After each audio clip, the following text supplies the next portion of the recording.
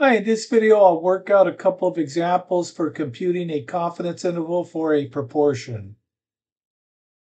We begin with the following problem. It states, to estimate the percentage of fans of the TV show The Mandalorian, a sample of 50 individuals was randomly selected. It was found that 32 of the 50 are fans of the show. Estimate the true proportion using a 90% confidence interval. Step 1 is to calculate the sample proportion called p hat.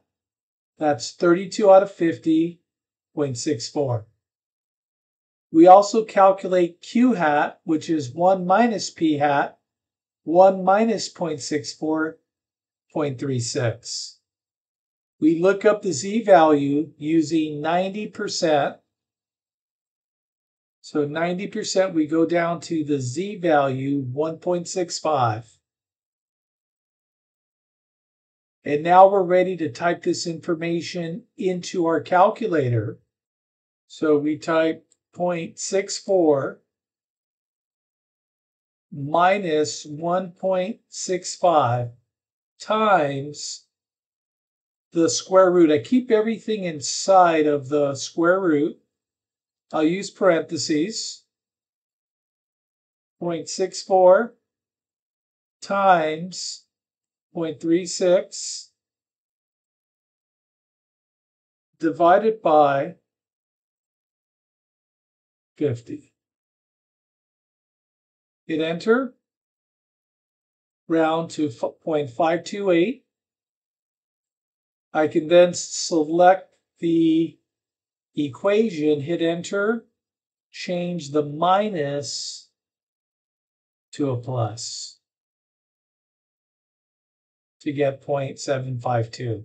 Now, another way of calculating the confidence interval limits without having to type in an equation is to use the built-in function. We click on Stat, go to Test, and we need to go down past level 9 until we get to A, one proportion Z interval. We hit enter. We type X, X is 32. We type N, N is 50. And then the confidence level is 90%. So we have to modify 0.99 to 0.90.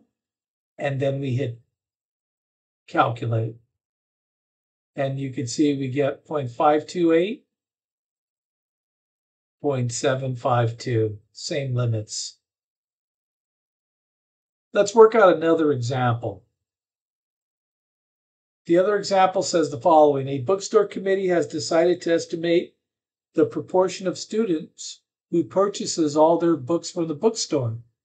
The committee samples 65 students and determines that 29 of them purchase their books from the bookstore. Compute the confidence interval for the proportion of students who buy their books using 95% confidence level. Well, we have to compute p hat, so we take 29, divide by 65. I'll round to 3 decimal places, 0.446. Then we compute q hat, so 1 minus 0.446, 0.554. We look up the z-value in table F. We go to 95%, go all the way down. 1.96 is the z-value. We're now ready to perform the computations. So we have 0.446 minus 1.96 times the square root 0.446 times 0.554 divided by 65. Hit enter. 0.325, that's our left limit. Select the equation, change the minus 2a plus.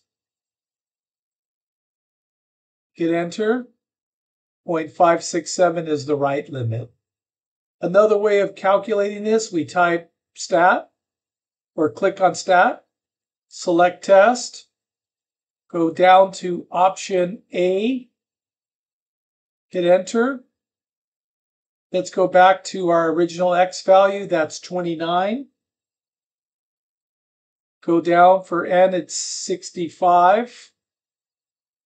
And then type in the confidence level, that's 0.95. Finally, select calculate, and then we can compare our results. Round to 3 places, 0.325, 0.567. Thanks for watching this video.